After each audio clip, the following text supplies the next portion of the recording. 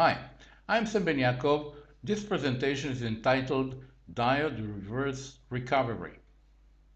Let me start off with a description of a PN diode, say a silicon PN diode. We have here two sections, the N-type part and the P-type part, and in between we have the junction. When there is a current in the forward direction, this is the forward direction, there will be a charge stored in this junction area. Okay, as long as there is a current, there is a charge here which helps to transfer the charge carriers from one side to another. Now, if I'll change the direction of the current abruptly, that is, I'll force a current in the reverse direction. Okay, as long as there is a charge in the junction, there will be still a current flowing. That is, you can have a reverse current in a diode as long as you have charge carriers. However, once the current is reversed, these charge carriers are actually swept out of the junction. You'll get a depletion layer and then the current will stop. This process of reverse current and then the recovery, that is how this current is actually going back to zero, is indeed this reverse recovery phenomena of a diode that we are going to talk about. Now, where do we find this situation? Well, let's take, for example, a boost PWM converter. We have an inductor, a diode, a transistor, and an output section. And in the off state of the transistor, that is when the transistor is non-conducting, here, there will be a current flowing through the inductor and the diode. This is a forward current, and it will be, of course, going to the output section.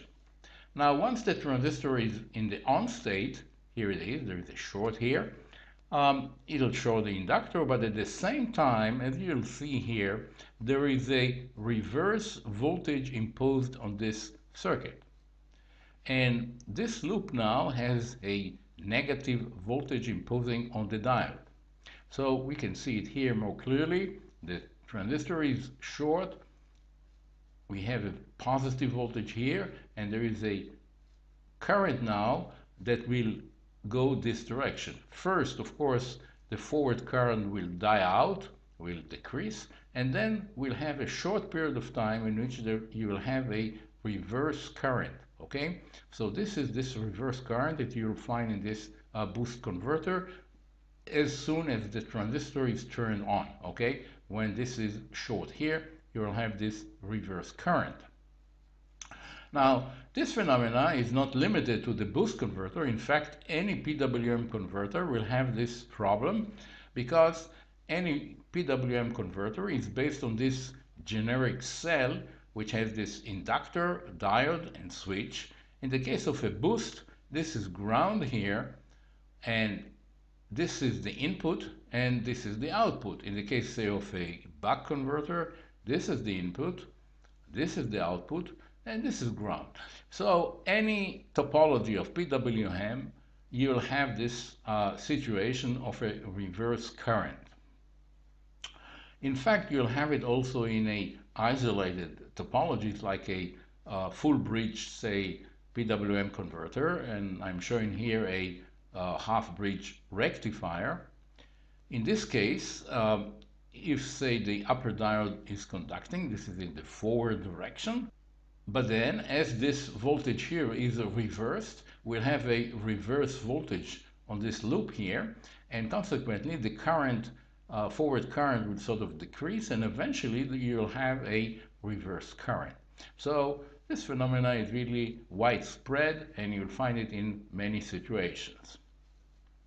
Now, the characterization of the reverse recovery phenomena is given usually by this graph. Okay, we are talking about the situation that you have a reverse voltage on this loop, shown here more clearly.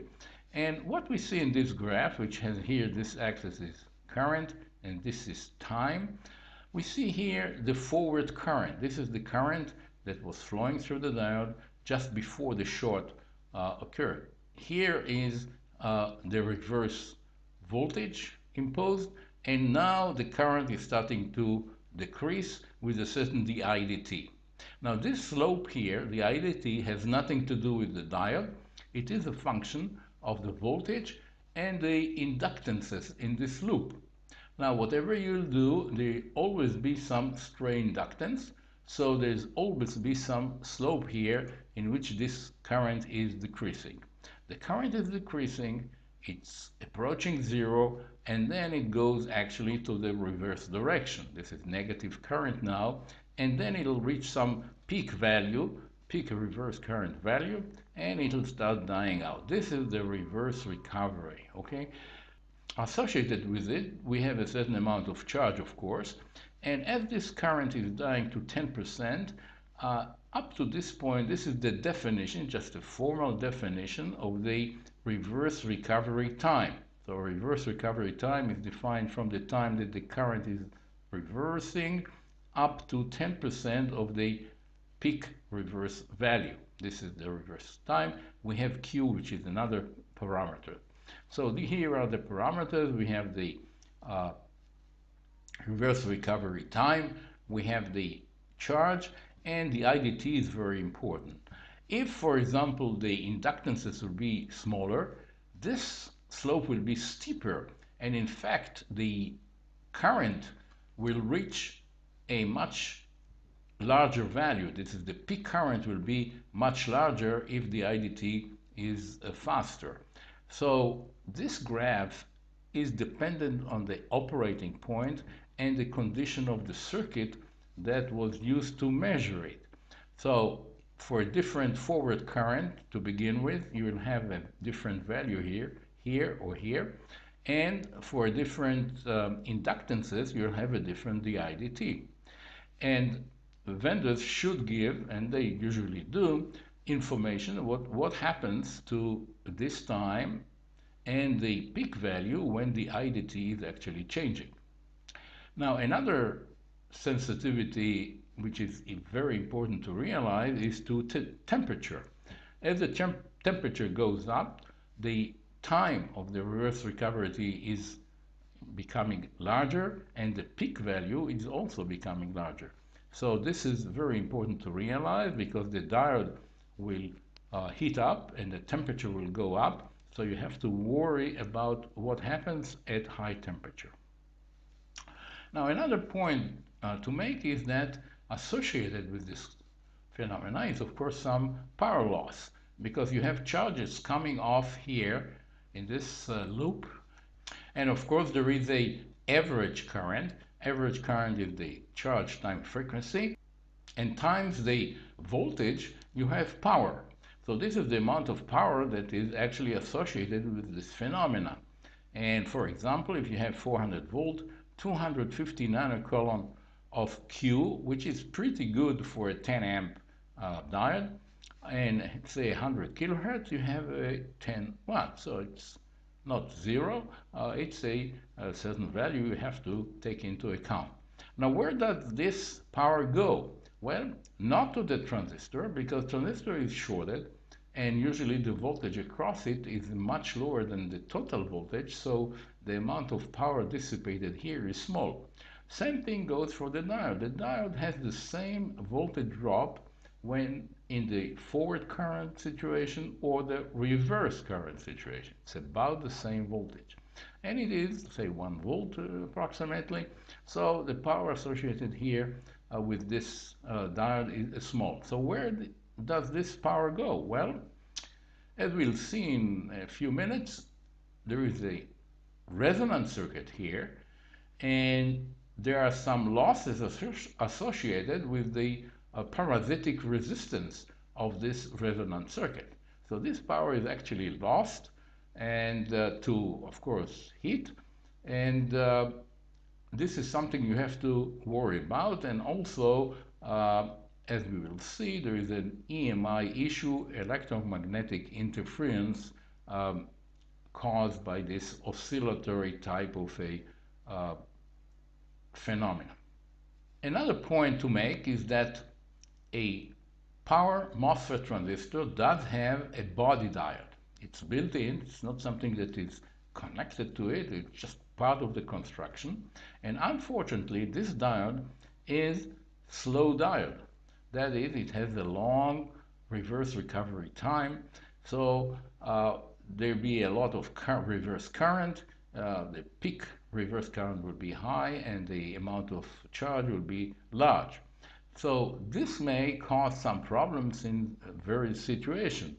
And I'm bringing here just an example of a synchronous buck converter. Now, in a regular buck converter, you have a transistor, you have a diode. When the transistor is off, you have a current flowing through this diode.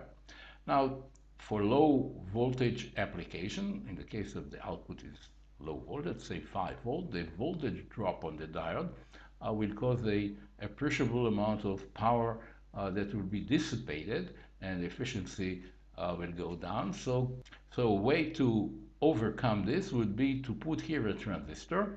So either Q1 is on or Q2 is on, and when Q2 is on, the current is flowing through the transistor, and if the RDS on is small, the voltage drop will be small, and therefore the power dissipation will be small. However, once Q2 is turned off, and of course you cannot turn on Q1 at the same time, you have to wait for a certain delay so the two will not be conducting together, then you'll have a short.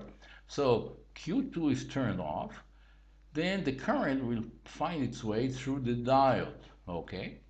And then after some delay, when Q1 is turned on, you have here a reverse voltage imposed on the diode. So here you have here the reverse recovery problem. So we find that in many applications, this body diode causes a lot of trouble. To remedy this, you can put a fast diode with a short recovery time in parallel to this body diode. However, for this diode to really help, the voltage drop on it should be smaller than the voltage drop on the body diode. Unfortunately, the voltage drop on the body diode is fairly small. It's about 600, 700 millivolts in some cases. So if you just put a silicon fast diode, which has normally a voltage drop of say 1 volt and above, it will not help. You can put a Schottky diode, a silicon Schottky diode, because the voltage drop is really small on a Schottky diode. We'll talk about it a little bit later. And this will really help the situation because then the current will actually prefer to go through the Schottky diode rather than the body diode. However, Schottky diodes, silicon Schottky diodes are available up to 100 volts. So above that, you cannot use a silicon Schottky diode.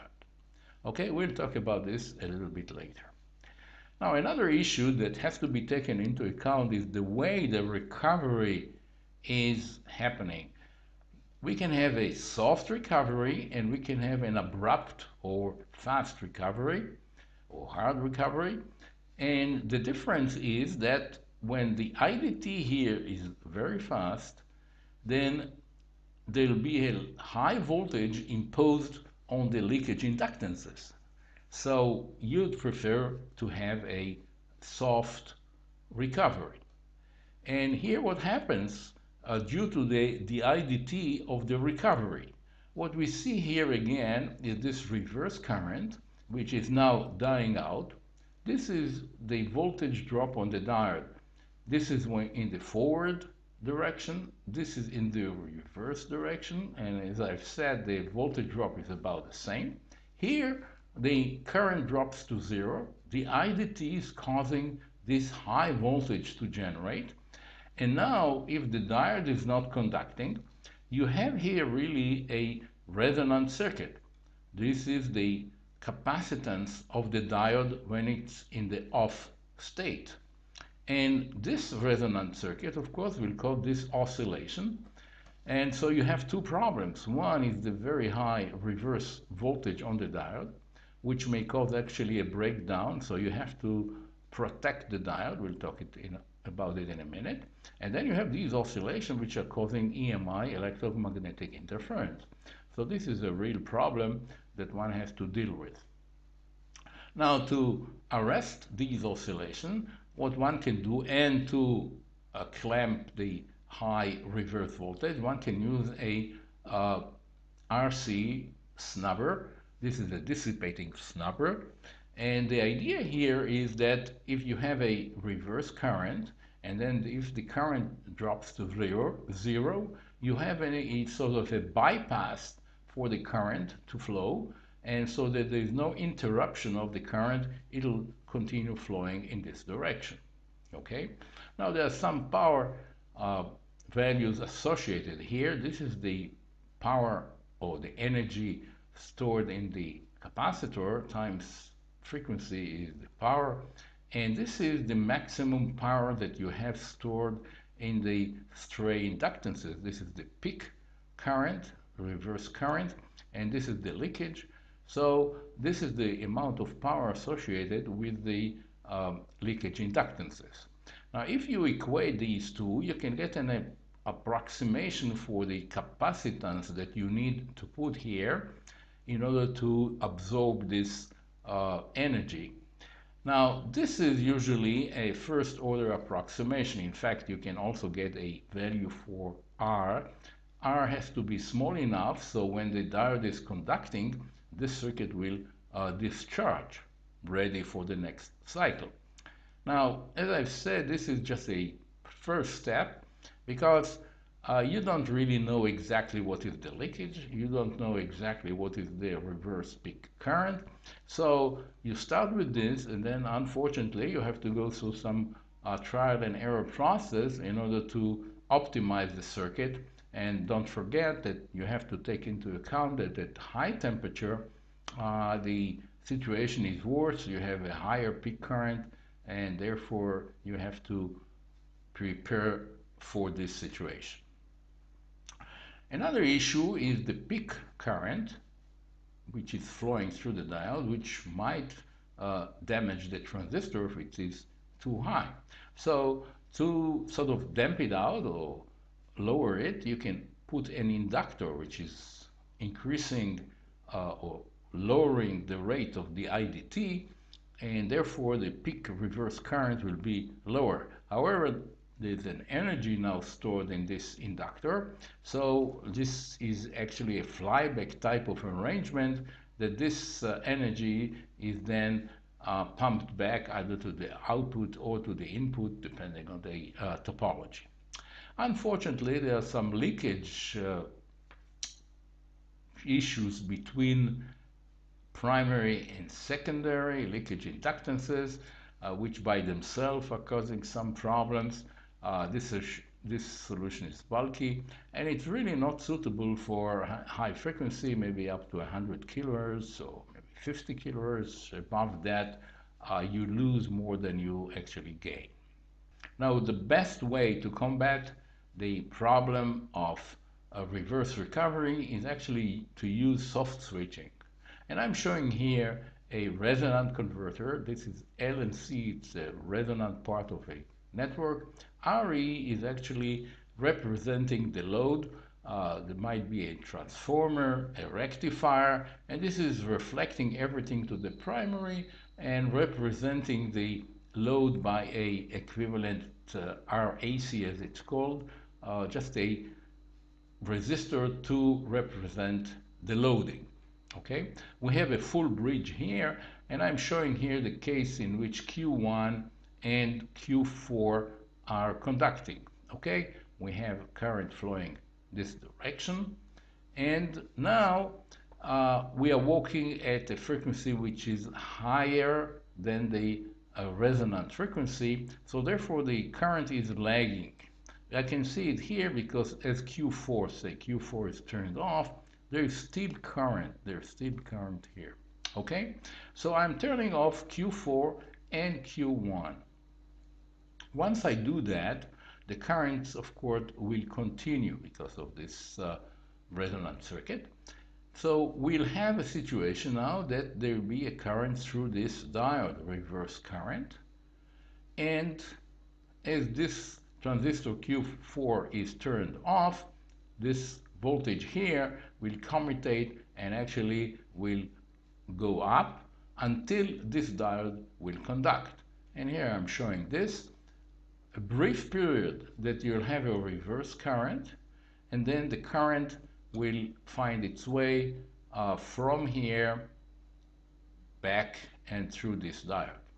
So we have a reverse recovery, but it's really not causing any problem because it is pulled by this resonant circuit, and after a while it'll die out and that's it, and the voltage will sort of drop by the fact that there is still current charging or discharging these parasitic or added capacitor, and the diode will start conduct. So this diode will conduct and this diode will conduct.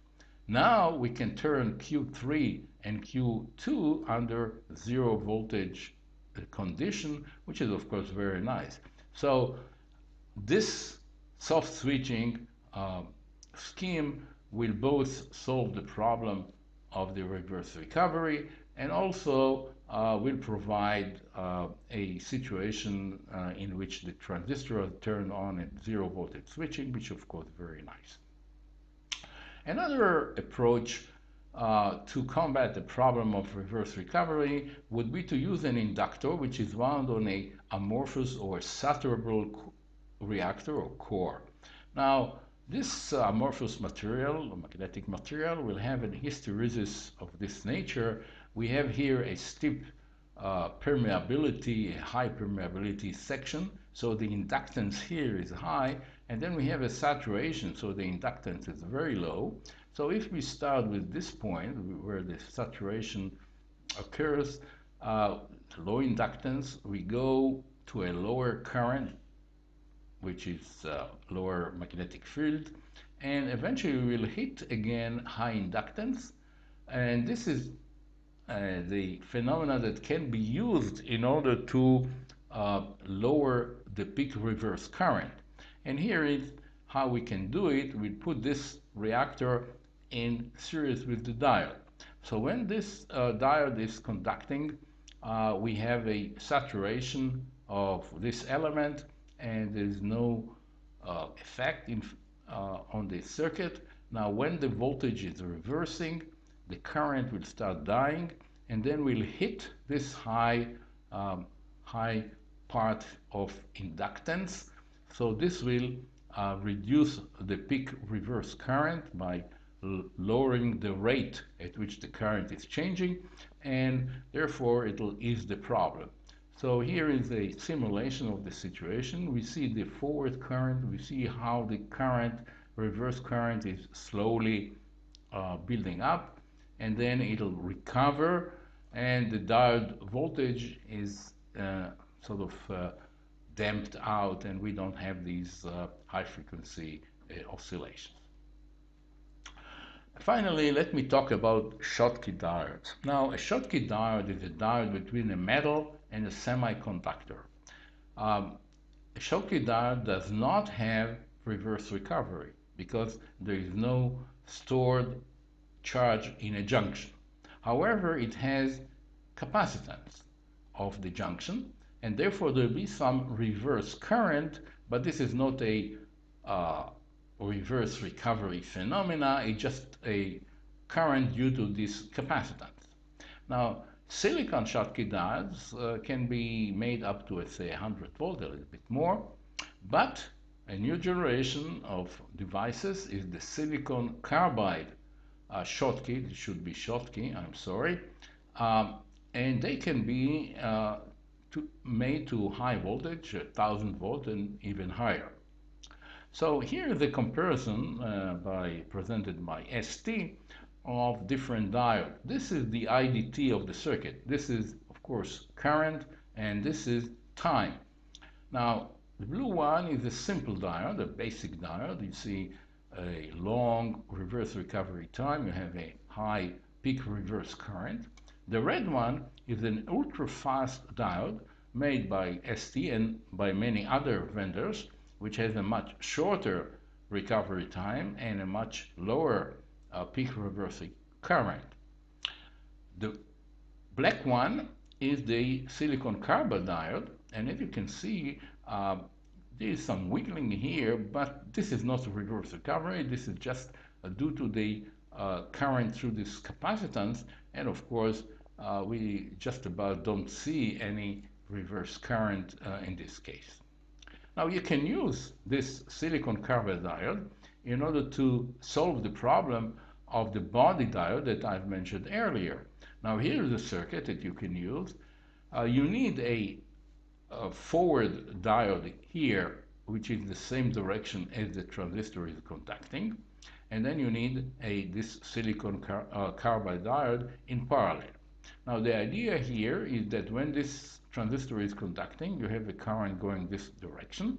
Now when there is a reverse current, it doesn't go through the diode, because the body diode, because there is a diode here in the reverse direction, it'll go through this silicon carbide diode.